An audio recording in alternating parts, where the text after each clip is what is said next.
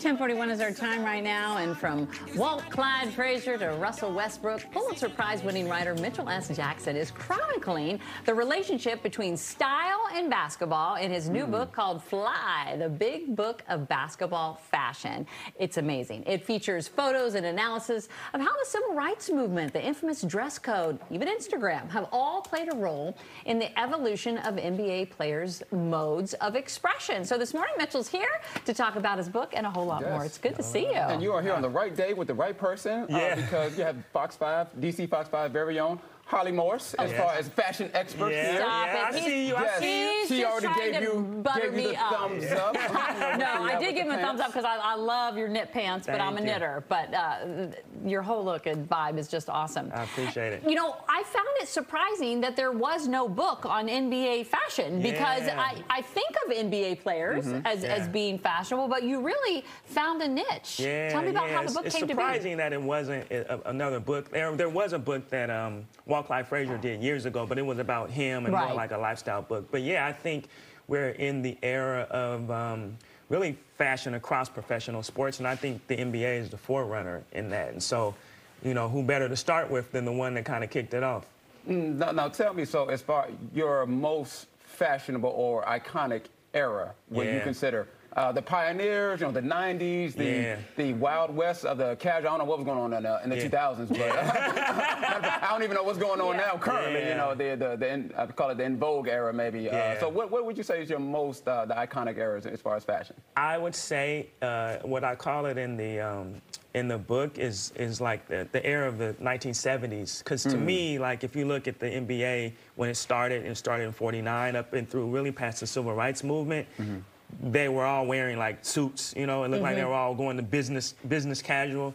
But then there was an era of flamboyance that happens in the 1970s that I kind of mark with like blaxploitation, but really like the end of civil rights and this kind of newfound freedom. So I think those guys, Walt Clyde Frazier, you know, Wilt Chamberlain, those guys really kicked off NBA fashion, made us pay attention to it. Well, you alluded to the civil rights movement, but this really is more than just, you know, looking at these amazing outfits that these guys are wearing. You really talk about impactful moments, right? So talk a little bit about in terms of the dress code, the infamous dress code, or even what Instagram has meant for it all. Yeah, I think to look at any era, which is the book is divided into eras, I think you have to look at what came before it. So if we're thinking about the dress code, I think we have to contextualize that with Michael Jordan, which is the era before that, right? And that he was a consummate pitch man, right? He wore his suits. He never said the wrong thing. He had that infamous quote about Republicans buy sneakers too, right? So we're coming from that era. And then we get Allen Iverson, who was almost the antithesis of Michael Jordan. And he's the most popular player in the league at that time. So, and he's also hip hop, right? The baggy jeans, the do-rag, the necklaces. Exactly, right. Because I like the accoutrement section. The girl might like an accoutrement or two myself. Which takes us to this era, right? And so I guess maybe in the book you call them like high-risk fashion takers. You guys like Russell Westbrook, you got like Kyle Kuzma. Yeah, exactly. So is that the label we really want to go with, high risk, or we just, I like to look at them as, come on, man. Because some of these fits now. I mean, I think for me, if you're fashionable, you got to push past whatever you think boundaries are, right? Like, and that means you're going to make decisions that other people don't recognize. They're not ahead of it. I mean, we think about Kuzma, we got to take it all the way back to Dennis Rodman. Yes. Right? In the era of Dennis Rodman, people didn't really know what he was doing. They didn't recognize it as fashionable. And now here we are. There's a whole bunch of Rodmans in the league now, right? So I think guys like Kuzma, guys like Jordan Clarkson, D'Angelo Russell, they are pushing boundaries, but you got to push boundaries in order to be fashionable. Well, you got to push boundaries. I mean, would you say Rodman's the biggest risk taker? Of his era. Of his era, right? Yes, and there's been different ones along the way. But there also has to be this ability to pull it off. Because while some of these outfits, like you see this player wear whatever, and you're like, wow, that is him. Another person could wear it, and you'd be like, that jokester, what's going on?